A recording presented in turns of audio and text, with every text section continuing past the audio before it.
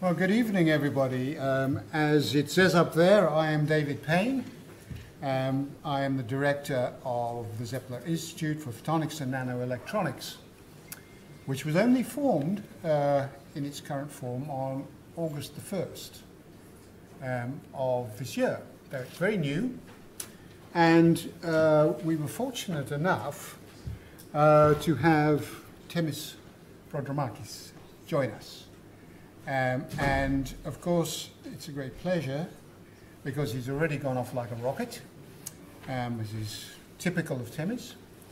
And one of the things he's done is he has decided that it's high time we reinstituted what tonight's event is all about, which is an inaugural lecture, in which the purpose of that is to learn about what Themis does. But, remember this please, it is also to give him a bit of a roasting of memoirs of the things that he might not like to remember. So I've only been his boss for a couple of months, and I'm therefore not going to tell you any of the things about him because it's too early yet. But others, I hope, will do exactly that, possibly in the introductions, in the wrap-up at the end, and in any of the questions. So an appropriate question would be, do you remember the time when you did X or Y, and embarrass it? That is appropriate for an inaugural lecture. So, you've heard enough from me, but we have, as well as the whole distinguished audience tonight, we have Neil Alford, Associate Professor of Imperial, who will perform the introductions and begin the roast, and Professor Chua from UC Berkeley, who is in fact the inventor of Memristive in 1971. So you couldn't get more distinguished than that, right? The very subject with which Themis is going to enthrall us, I'm sure. So, over to you, Neil.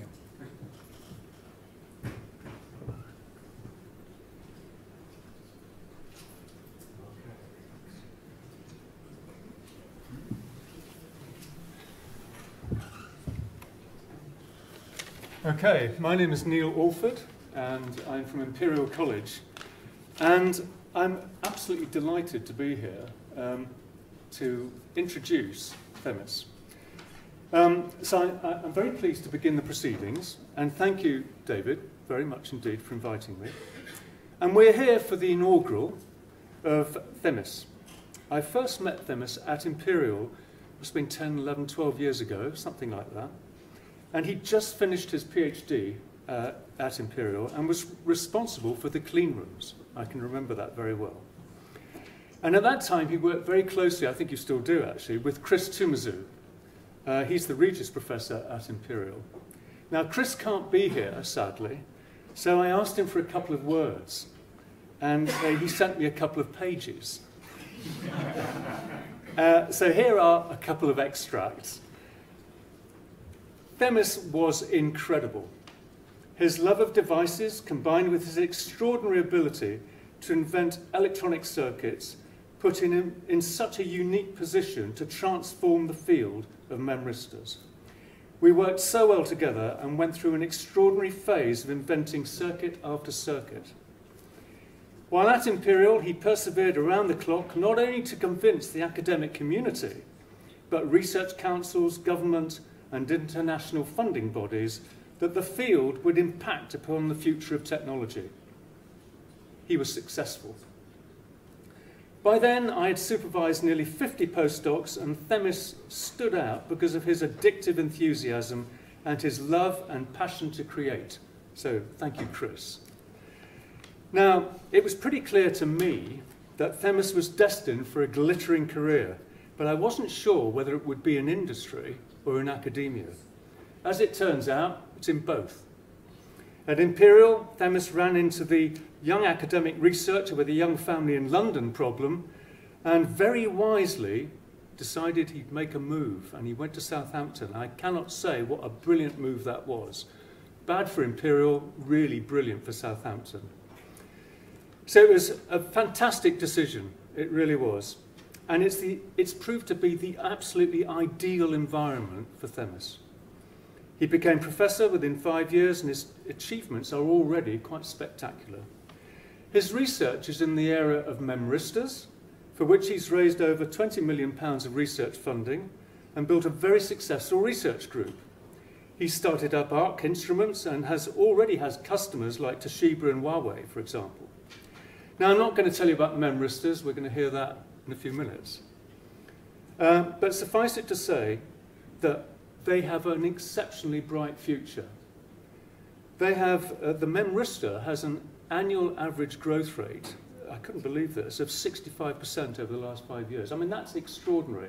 If only our economy was that good, it would be brilliant. So I applaud Themis for his wisdom in identifying a promising research area.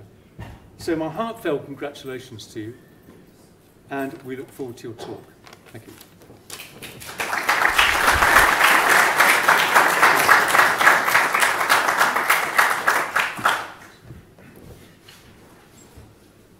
Right, so planning this is one thing, but delivering it is a different thing. And you know, it's really exciting that we have so many good friends here, and thank you so much, Neil, for conveying this introduction.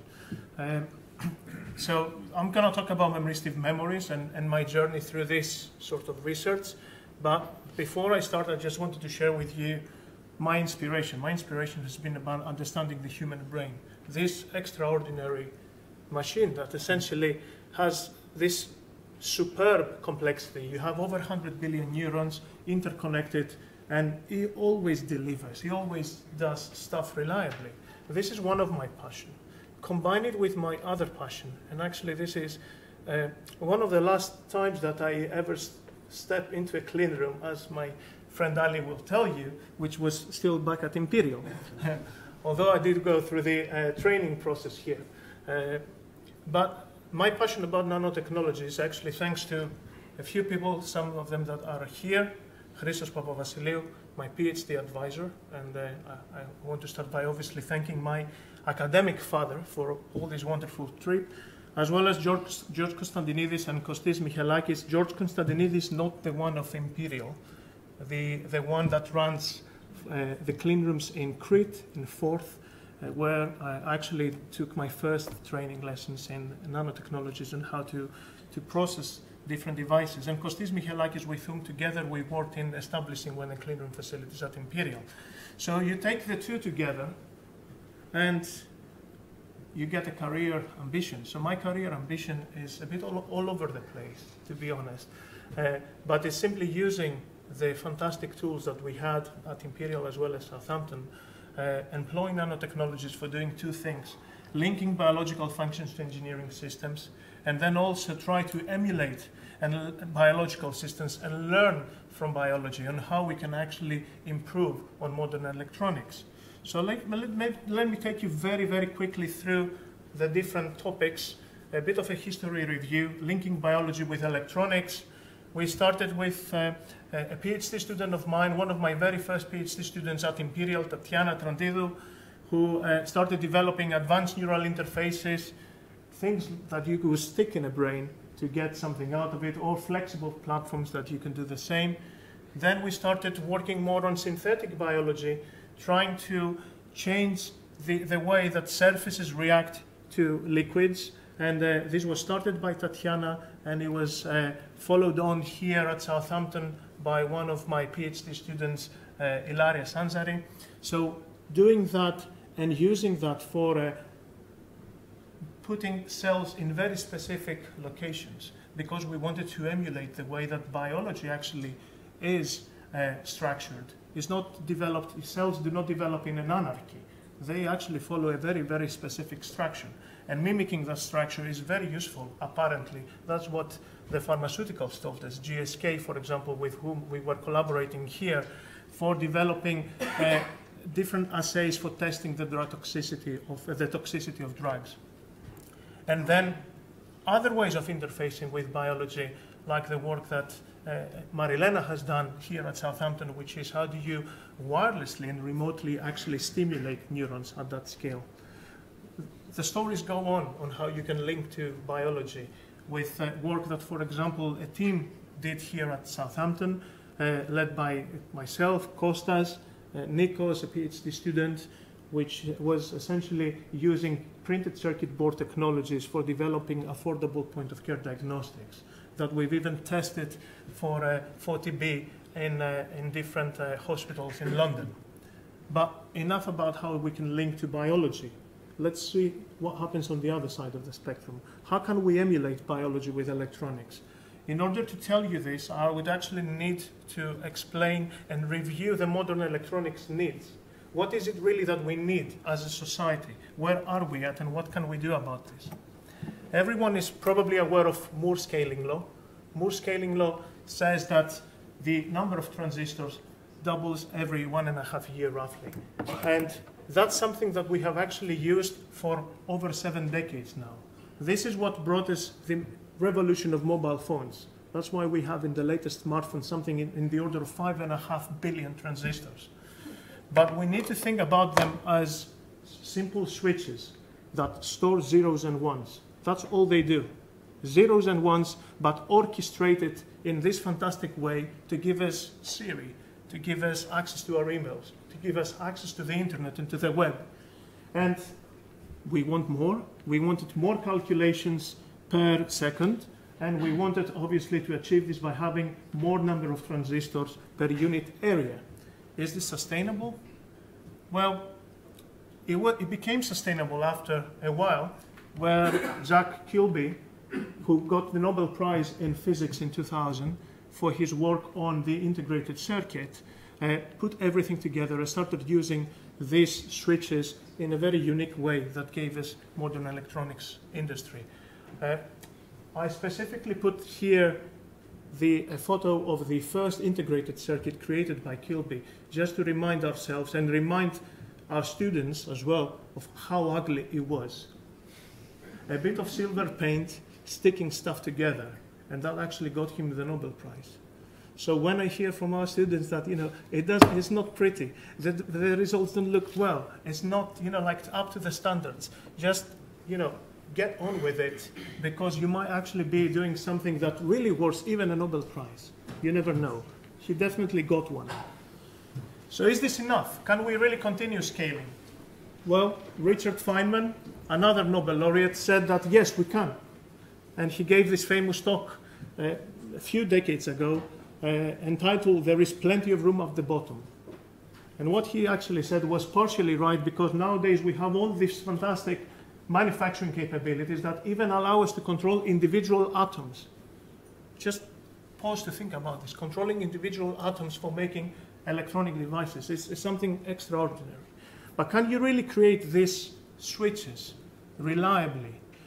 We could up to now, but being able to manipulate a few atoms at that scale creates a lot of different issues, like a big variance on when exactly your switch will actually toggle from a 0 to a 1, from off to on. And that's causing a lot of issues in the modern electronics. 2018 is actually going to be a year that we will all remember. I'm hoping, a little bit because of my inaugural lecture as well, but mainly because we do have the end of Moore's law here. It's something that we've been talking about for a very long time, but no one is really taking seriously. Industry, however, took the first step. They just announced a few weeks ago, Global Foundries announced that they're halting their plans for the 7 nanometer scaling. This is really significant. This is really the first time that industry admits that we can't do much about it. It's costing us so much to actually keep scaling that it's not efficient to keep doing that any longer. On the other side, artificial intelligence is keeping up, bringing up, like a new era. Guess which one has artificial intelligence?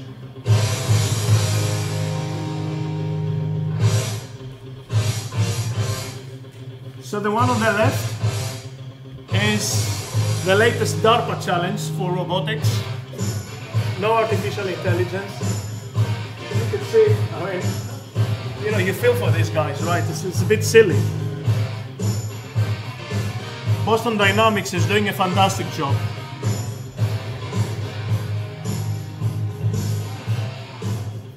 It's a fantastic movement. It's like a human, and this is my favorite bit. And my son's favorite bit, a backflip. Come on. It's really amazing, right? But this is not something that comes for free.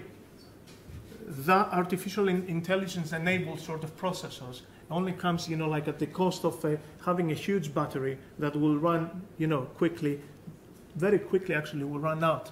So we need to ask the question, what do we do fundamentally different, we as the human beings with a human brain, compared to standard, you know, computers?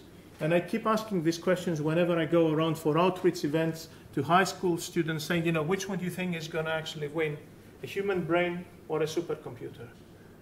In reality, you know, this is not a question that actually has an answer, because both systems have evolved to do very different tasks, to solve very, very different problems.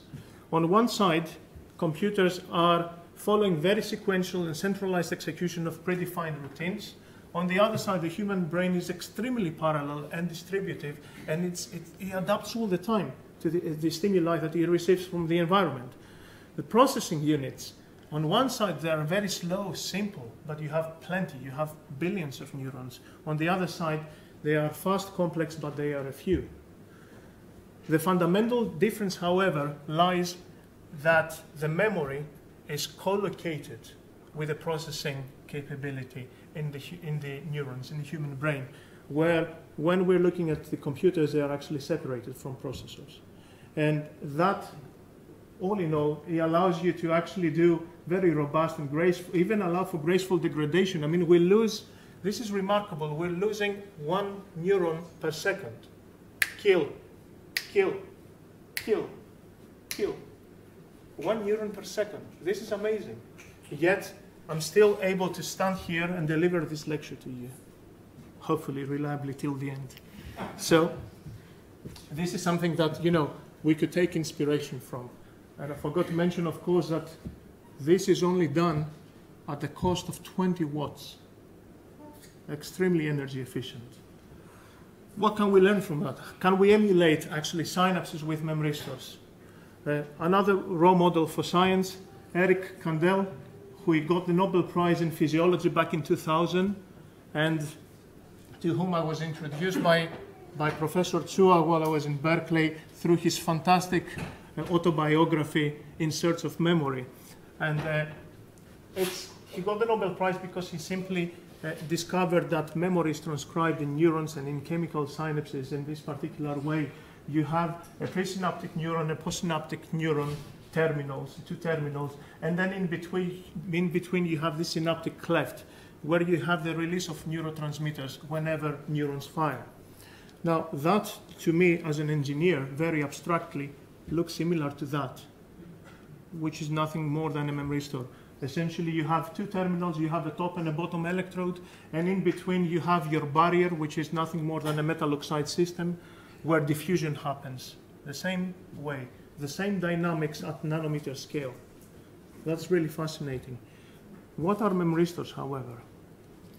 So largely, we are here because, and I'm giving this talk because of Professor Tsua, and I'm really thankful that you are, together with Diane, your wife, flew all the way through Berkeley to be here with us tonight. Really appreciate that.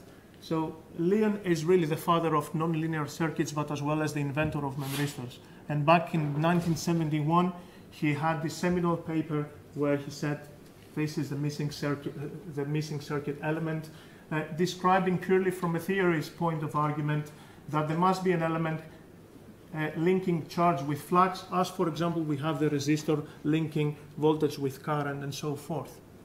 But Leon's discovery back then had many ramifications later on that we only realize today. And thank you, Neil, for this interesting facts. I didn't know that we're actually growing 65% a year. That's really incredible. So on the right-hand side, we have Stanley Williams, who was working at the same time on two-terminal emerging memory technologies based on metal oxide systems, titanium oxide in particular.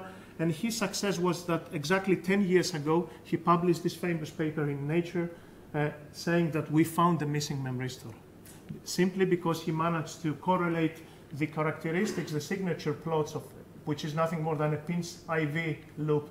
In the current voltage domain, you have a pinch hysteresis loop. And he managed to correlate these characteristics with the devices that he was fabricating. But this is not something that we didn't know before Hewlett-Packard. In fact, through the interactions I had with Leon, he really helped me to see the world with a very different perspective. And we started looking back, trying to identify all the ways 2 centuries ago on devices that were made by human beings that actually follow the same inertia, the same pinch hysteresis characteristics. And how many of you in here know who Sir Humphrey Davy is? How many here know who Faraday is? Sir Humphrey Davy was really the lucky person to be around in the 1800s, where Volta discovered the voltaic pile. And he was a lucky person to be at the Royal Institution back then as the director of the Royal Institution. He was a lucky person to get his hands on Volta's voltaic pile and stack a few of them in series and realize really large potentials. And through that, he did 3 fundamental discoveries. He has done electrolysis. He has actually stimulated, was one of the first people to see the galvanic effect. So he stimulated the legs of a dead frog. And he also managed to bring 2 carbon electrodes in good proximity and observe discharge. So he was really the first person who ever created artificially made light through this discharge, the electric arc. And thanks to him, we actually have the modern lighting industry nowadays. Now, an interesting story behind that is that not only this has the pinch hysteresis loops that memristors do, and therefore should qualify as a memristor, and possibly the oldest man-made memristor, but at that time, England was actually in war with France. And Napoleon was so interested in scientific discoveries, and despite all the issues that they had, imagine two actually countries being in war, and the guy was interested, he was really fixated about scientific discoveries. So he sent someone with a secret passport and a bit of money to help Sir Humphrey and his wife to travel to Paris, despite all the issues that were in war, to give a lecture in Paris. And he actually provided some assistance, some money for assistance for the trip. And Sir Humphrey went on and he got someone to help with this. Guess who that person was? That was Faraday. So Sir Humphrey Davy is an extremely important person, and he was really the mentor of Faraday. So talking about being at the right place in the right moment, because he was around when Volta discovered the voltaic pile, I kind of reflected a bit on my career so far, in the past 10 years or so. So being at the right place in the right moment, actually I don't believe in coincidence. I don't believe in chances. I do believe that we all are in control of our own fate based on what we do and the choices that we make. And in 2008, it was really a remarkable year for me because I've just finished my PhD with Christos, which was in defect engineering, quite a topic. Obviously, never thought that, I was trying to avoid defects, then try to utilize defects in a nice way, and then memristors came along, which were all about defects engineering. So I came across the Hewlett-Packard's paper that Chris Toumazou brought it on my desk and said, check out what these guys are actually doing. They're talking about some memristor or something. It would be great to use this as a sensor. That's how I got actually involved in this. I joined the Center for Bio-Inspired Technology, which was really a great place to be with fantastic colleagues and other people, broader in the college. And I started producing my own memristors. And that's also when I've met Leon in Berkeley. Now, 5 years later, after I've been developing all of this research and starting with a relatively small yield on the devices, I remember we were fabricating, we had something like 5 to 10% of the devices working. you know, making 100 devices and actually have 5 that do something interesting. That's remarkable, right? And I got my readership here at Southampton in 2013. In fact, it was April's full day, 1st of April, still remember that. But the right place and the right moment, as Neil said, because I got access immediately to the Southampton Nanofabrication Centre that Sir David, together with Peter Osmond, which is really great to have here with us today, helped to put together after the massive fire that we had 10 years ago, which is a £250 million facility, and it's really rare to have in a university. And I still remember bringing some of my guys from my team from Imperial and saying, come with me and check out this place. I think it looks interesting. We could do some good stuff. And thankfully, a lot of them came with me, and we made the decision to relocate to Southampton. But at that time, April, I started my position here, my post here. A month later, I got my EPSRC Early Career Fellowship, which was a fantastic thing to come along. A month after, I got a big European grant, and I think 2 months later, by September, we had something like £4 or £5 million in the bank. So the best way to start. Bashir was very happy, obviously keeping your bosses happy. You know, as you start, you know, you already paid off the investment. And because of that investment, obviously, we developed the team. This was the biggest gamble kind of that I had to do as an academic, because I didn't go for a conservative approach. We went for a truly interdisciplinary team, ranging skills, you know, from material science, solid state chemistry, that I didn't even understand, to be honest, at that moment. I was an engineer, all the way to the devices, to building the circuits and computation. But that really paid off. And let me take you through that wonderful work. We fabricated, obviously, these devices here at Southampton, up to 6 and 8-inch wafers. We have plenty of those devices, you know, at large scale, making them. This is how memristors look like. You have single devices, it's just a cross point, or you can have them in crossbar configurations. On the other extreme, we've used Southampton's facility to make the smallest, you know, the largest sort of density ever reported, even up to date. This is 1.5 by 1.5 micrometers. For those who don't know what micrometers are, if you take a single hair, the diameter of a single hair is about 100 micrometers. So imagine how small these are actually. We have about 1,024 in this configuration. And then we started screening all sorts of different materials, plenty of opportunities there. And as Leon says, everything switches. I tend to say that everything ages. And everything ages because the ugly truth is that these devices you cannot just simply use endlessly without considering, you know, whether they're going to die, whether they're going to break out. So we've identified this along with many other research groups from early on. We've identified that there are these sort of operation regimes where you have a soft breakdown above which you do your business. You can do some reversible switching, but you want to stay away from this hard breakdown where irreversible switching occurs, and it's not something that you can control so nicely. So my ex-PhD student just graduated, Maria Trapacelli, did some really nice work with using doping for pushing this boundary further down, obviously, for having devices that can operate at lower power, and pushing this further up for making devices more resilient and more difficult to break. But it wasn't just that. We were not happy with the testing instruments that we would have around. In a typical academic world, what people do is you fabricate 1 million devices, you find one that does something exciting, you publish a paper in Nature, you get your promotion. We didn't want that. We had the facilities, we were at the right place, so we really invested a lot in developing our own bespoke instruments for testing all of these devices en masse, testing loads of them, millions of these devices. And that's a piece of work that we've actually initiated with an ex-PhD student of mine, Radu Berdan, who's now working in Toshiba, who ended up being also the CEO of a company that we started between him, myself, Christos, and Alex, and with zero investment. This company has been running for about 3 years now, and we're almost getting close to 100 customers worldwide, but we're proud that we have, with zero investment, we are able to employ people, and we're actually able to work with leading companies like Huawei and Toshiba, who are actually using our instruments nowadays.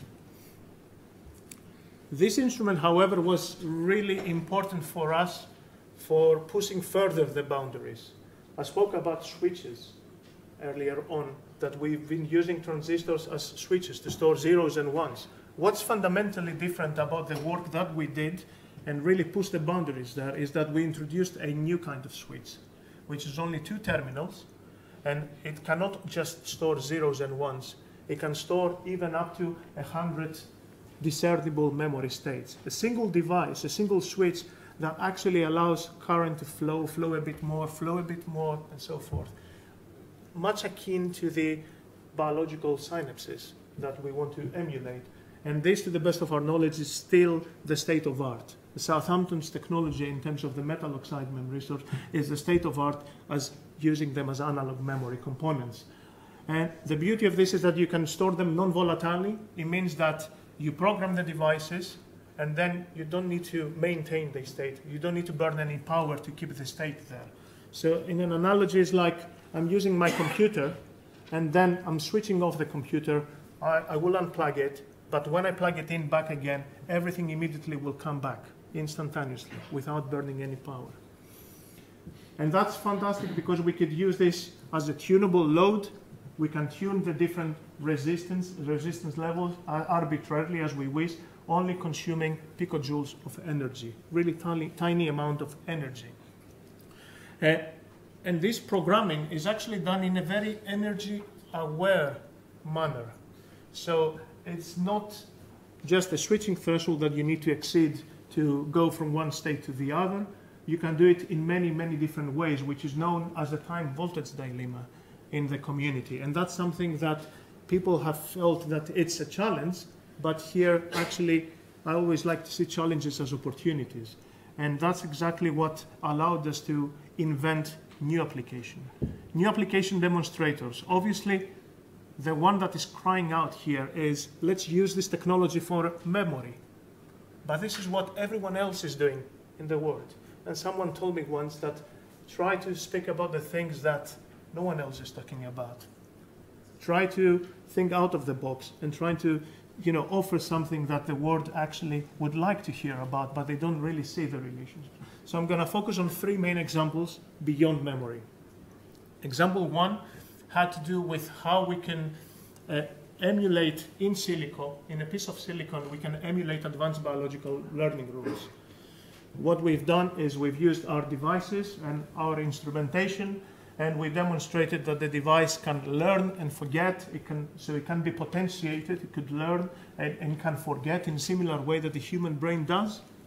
And once you do that, you can actually take this and start building little interconnected networks like that, interconnected networks of neurons, winner-take-all networks, they call them, that they can do the following. You don't teach them anything, they self-learn, and this is the beauty of these implementations, which is based on unsupervised learning implementations. So all the data that is coming in is automatically tuning, self-adjusting the weights of your memristors, and in the end of the day, you have different neurons that have learned to identify specific patterns. And this is really cool, because you have no prior knowledge about this. And the other beauty about this thing is that even if the data changes over time, the system autonomously will learn how to change its weights and find the right solution to that.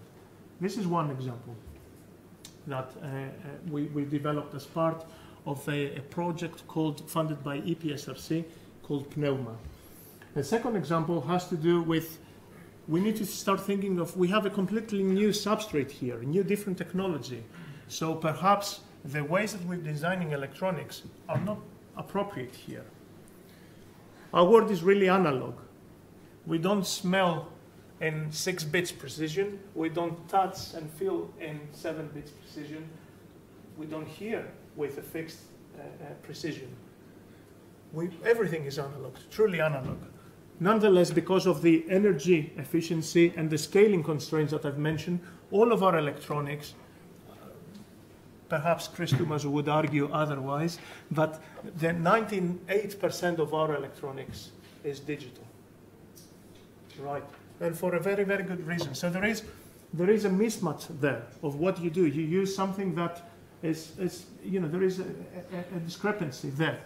And when you look at the individual technologies as a design paradigm, you have the analog design, the digital design, and then you have the so-called mixed signal. But the mixing is done at the signal level. The technologies below still remain separate. So one of my research fellows and now associate professor in my group, in Zepler, asked the question, what will happen if we take a fundamental building block, a digital block, which is nothing more than an inverter and has these transfer characteristics, very digital in its own right, and we stick in there two of these analog memristors that we develop. What would really happen? Something really magical happen, because you take something that's fundamentally tuned for digital and you make it behave as an analog gate. So you have a analog world, analog computation, which is very powerful, but at the cost, at the energy efficiency of digital. So it's a win-win. Not only you have that, you can go and reconfigure these individual weights. And by doing that, you have an electronic platform that can be tuned as you wish to do different things. It's highly reconfigurable. And if you start sticking a little bit of extra circuitry on the side, what you could do is you can create very efficient classifiers. So you can run this very, very locally, and it's extremely energy efficient. The third example has to do with how we can process big data, but really at the edge. We hear about big data all the time. Artificial intelligence is coming in because we need to develop new ways and methodologies for dealing with big data in real time. And we took a very different example because we had, and I'll use Chris's favorite one, minions, to explain this. So electrophysiologists, if you talk to them, they have this huge problem. They have to tap into the human brain and they have to link to as many as possible of those 100 billion neurons and record all the activity in real time. This is really a daunting task. We cannot even do that for 100 channels nowadays, not even for 100 neurons. And what is typically needed is you have a system like that, and in an analogy, it's like you have an amphitheater full of people, and every single one of you is a neuron. So myself, as an electrophysiology, my interest is to know, first of all, is there anyone in the room? Which is what I need to do for us answering this question is I need to have a microphone in here, and if I pick up some noise, I could say that there is some activity in general, but as simple as that. And that's a spike detection. But if I want to know if Neil specifically is in here, I need to have a way of monitoring, picking up his voice, recording his voice, and matching that into a template somewhere else. And that, as you can imagine, is something that is not so easy to do. It requires a lot of processing power to do this. So that's the spike sorting. And in both cases, you have different interfaces to do that, and you have different processors to do this. But the main problem, as you will imagine, is the problem of power, of bandwidth, of area, and even complexity to do this in real time. So how did we go about solving this? First of all, we thought that let's use the tricks that biology does. Let's use the tricks that, for example, the human retina does all the pre-processing before we actually, any input, optical input that we receive, we don't pass it on through the optical nerve to be processed further in the human brain. Simply because we don't have the capacity in the human brain with all this 100 billion complexity of neurons. We don't have the capacity to do that in real time. And at the same time, we don't even have the bandwidth to process all of this data. And this is something clever that the retina does. It pre-processes all the information at the edge. And only when something weird happens, it sends it to further pre-process, to be further pre-processed, and say, okay, there is a fire back there, so I need to do something about this, and creates a bit of attention.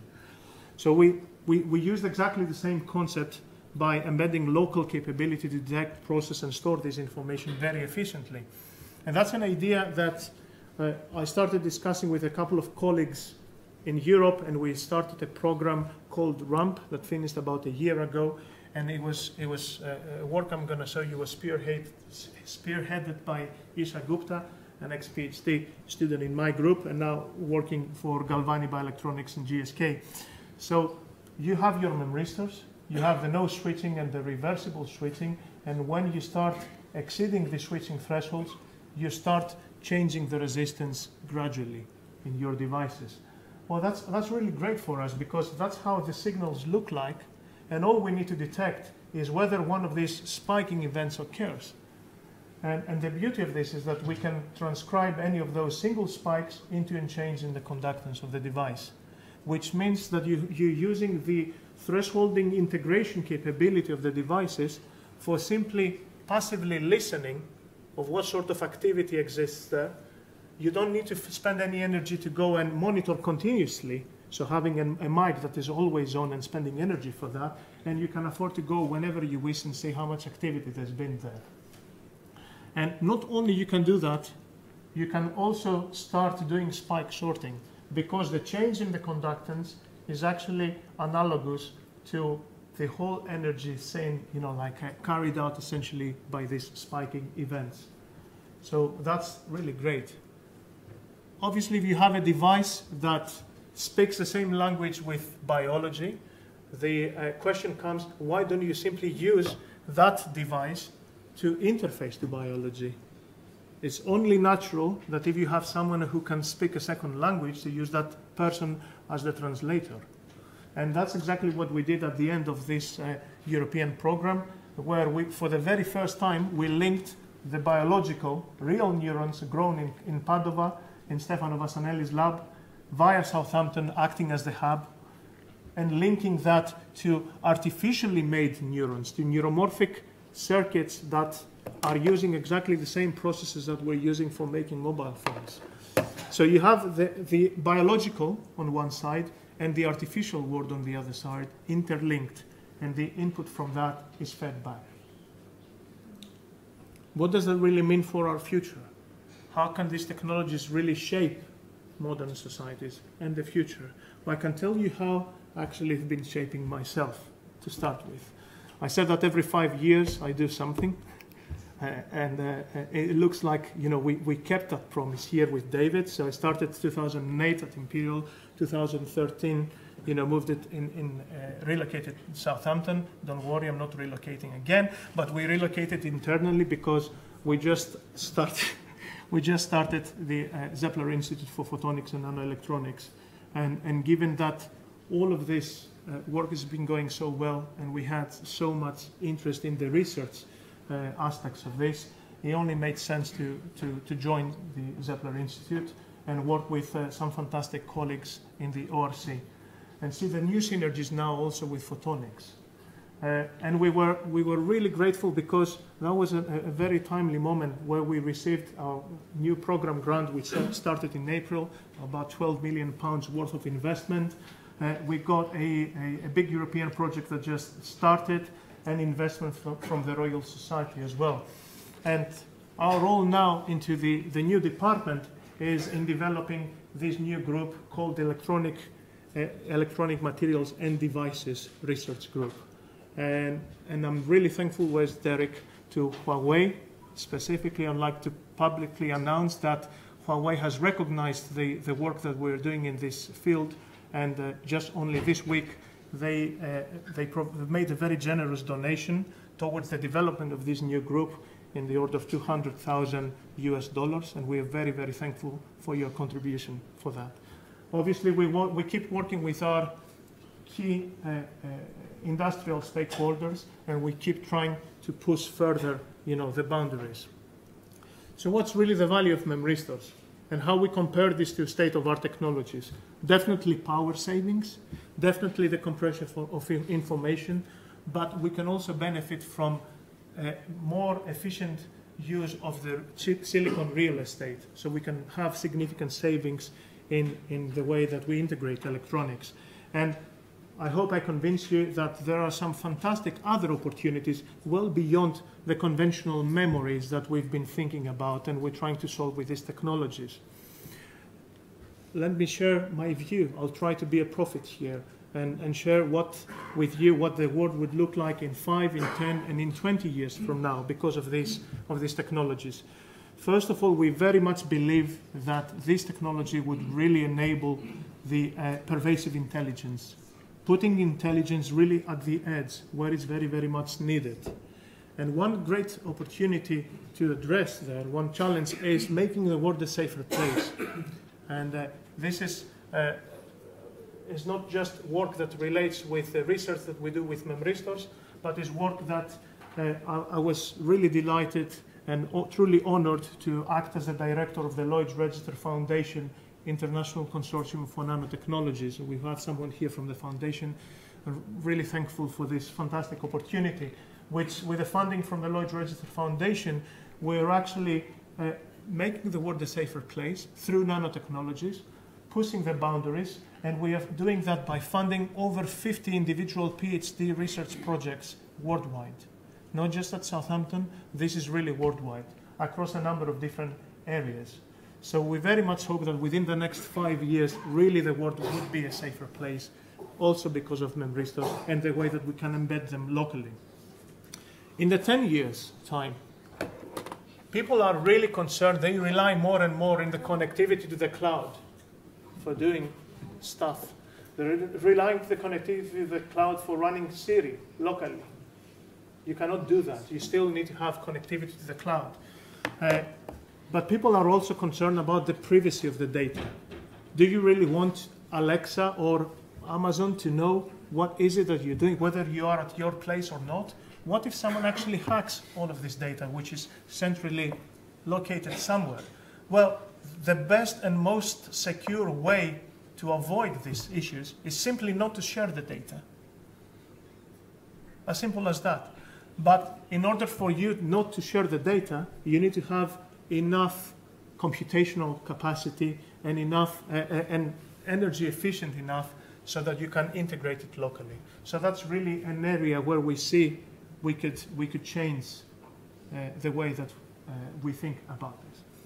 And last but not least, bioelectronic medicines. So believe it or not, in a few years from now, we will not be using drug compounds as medicine. We would actually be using electronic devices for monitoring our vital signs and interfering with the human body. And that's really the work that Galvani Bioelectronics is developing. It's a startup company that was developed by GSK and Google Life Technologies about 2 years ago with £500 million investment. That's where Isha now is working at. And we're looking in really embedding these new technologies in the human body. Devices like that will be embedded everywhere. We just got another European program that is looking in the more extreme. How can we augment intelligence? What can you do about people who actually suffer from Parkinson's or Alzheimer's? Can you actually, if you have these neuromorphic processing units that are made out of silicon, out of electronics, out of memristors, can you make those and go and replace parts of the human brain? We don't know. We certainly like to think that we could, and we will try. And someone could think of the more extreme case, which is, can we really extend our brain's capacity? Can we become superhumans? Who knows? For sure, Feynman was not only thinking that there is plenty of room at the bottom, but he was also thinking that it's important for understanding something, being able to create that. And we hope that with these new technologies that we develop here at Southampton and together with our other colleagues from Manchester and Imperial to further push the boundaries. What is really the secret recipe for functional memristors? And I would really like to leave you with these few thoughts before I close. So I argued that, you have two different breakdown points. You have a soft breakdown above which all the magic happens, and then you have the hard breakdown that really, you want to stay away from that.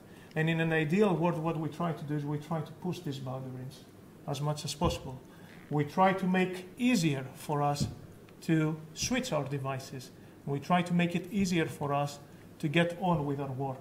And in this particular case, I would argue, like Professor Chua, that everything is a memristor.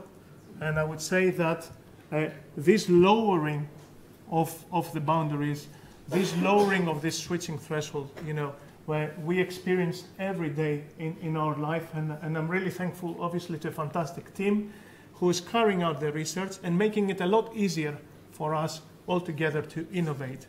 I'm truly thankful.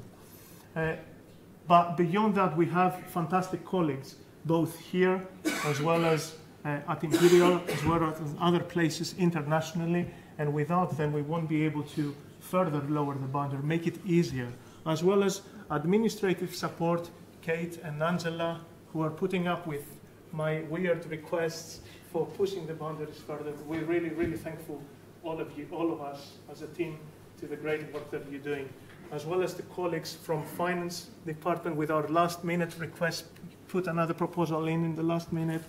We really need this.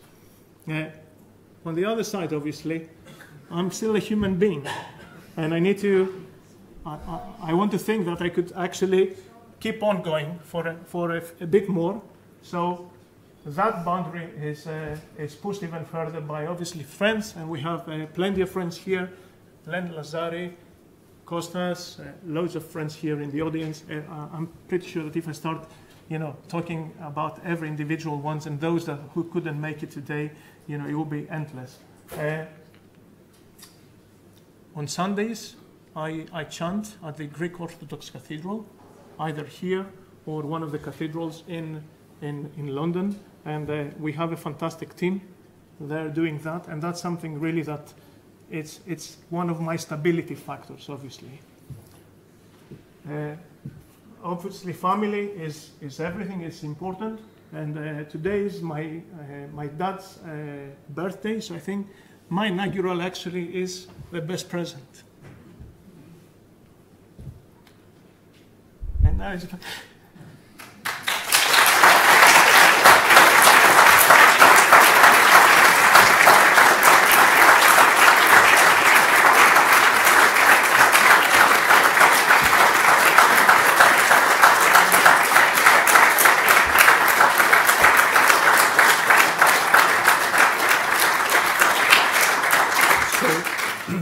obviously, none of this would not have happened without Maria, and thank you.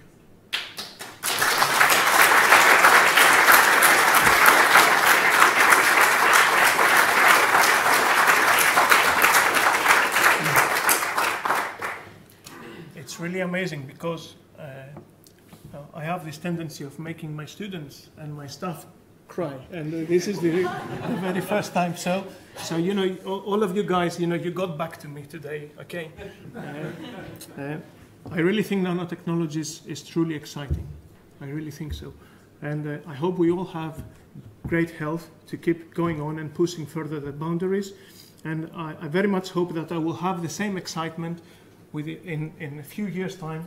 God knows how many years that would be, with these little chaps that Lucas, for example, took over for this outreach activity. And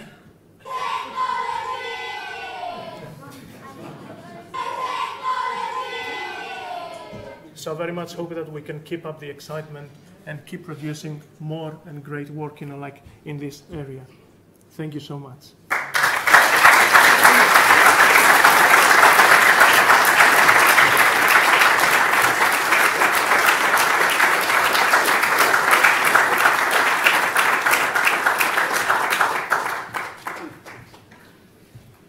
So, as is appropriate on these occasions, and before introducing Professor Chua,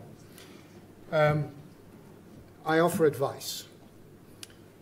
And I learned 3 things in my career, and I'm going to share them with you.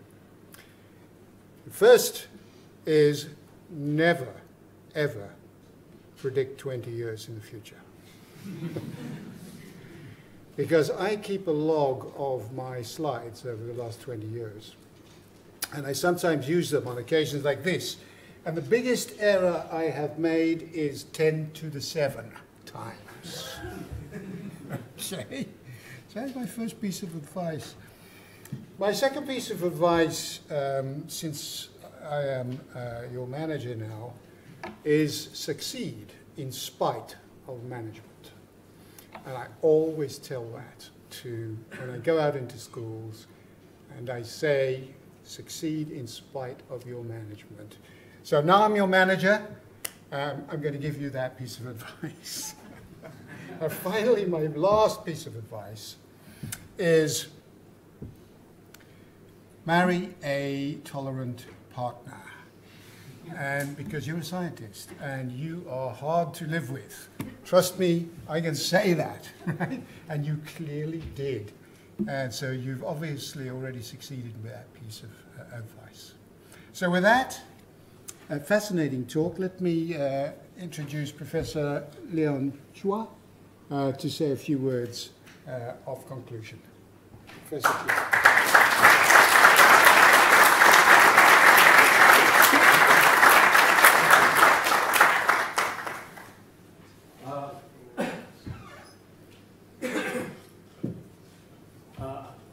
How many of you know Salvador Dali?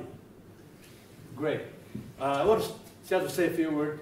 On a similar occasion when Salvador Dali was invited to give a closing remark. And so he stood up and went to the audience saying, I shall be brief today. I'm finished. Well, I'm not quite finished, but I'll try to be brief as well. Okay. I just want to add a few more information regarding Sir Humphrey Davy to convince you that Themis is in fact, in my opinion, a modern reincarnation of Sir Humphrey Davy, which is calling him a man of all seasons. Themis didn't mention it, but Sir Humphrey Davy is a supremely talented person with multiple abilities. For example, he discovered sodium and he discovered potassium. Those were the days when Mendeleev just published his table. There were a lot of holes. Sodium and potassium were some of them, and he discovered both of them in short order.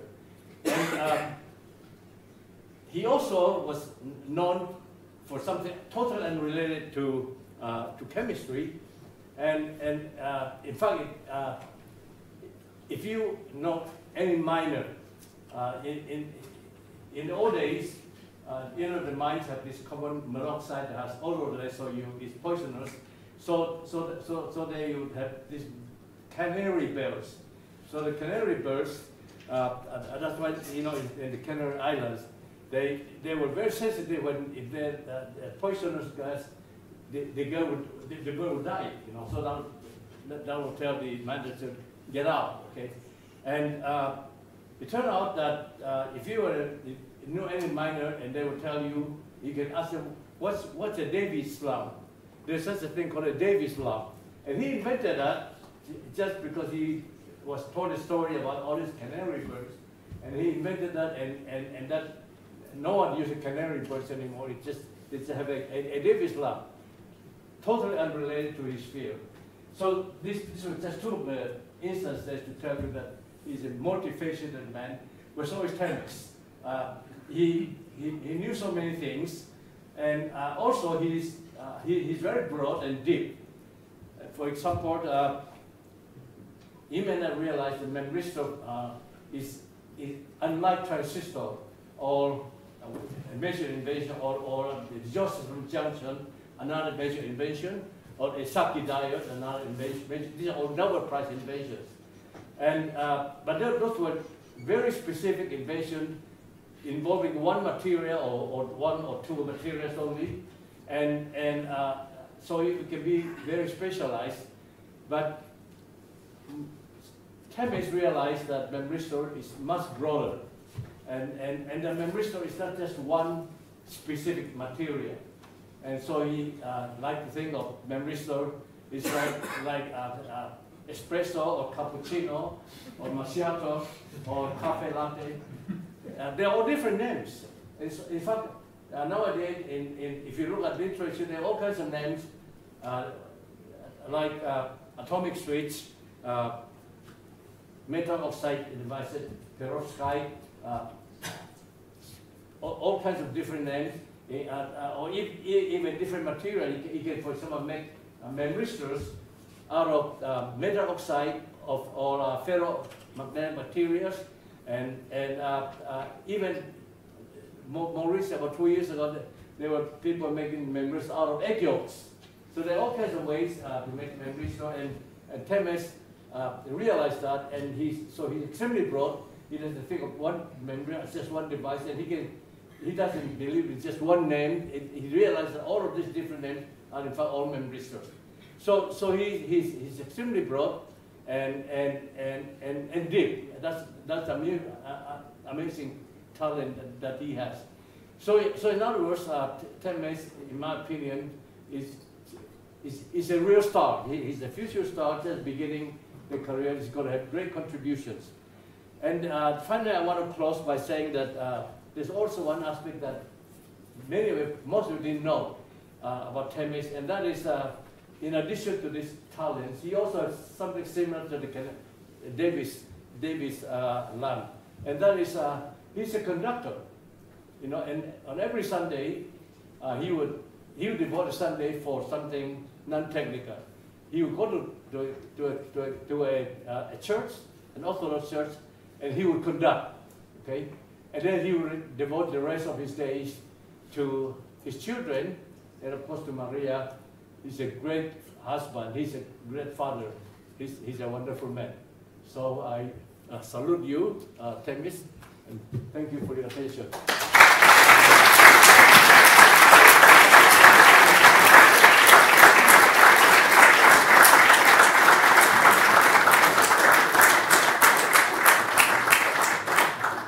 Thank you, Professor Tra.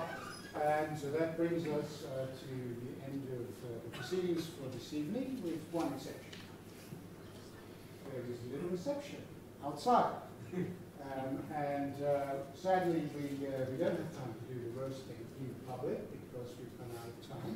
So I would suggest you do it in private outside and then share the answers in the listening campaign. So that we can make him feel that he has truly been inaugurated into the professorship of the University of Southampton. So thank you once again. We salute you, Themis.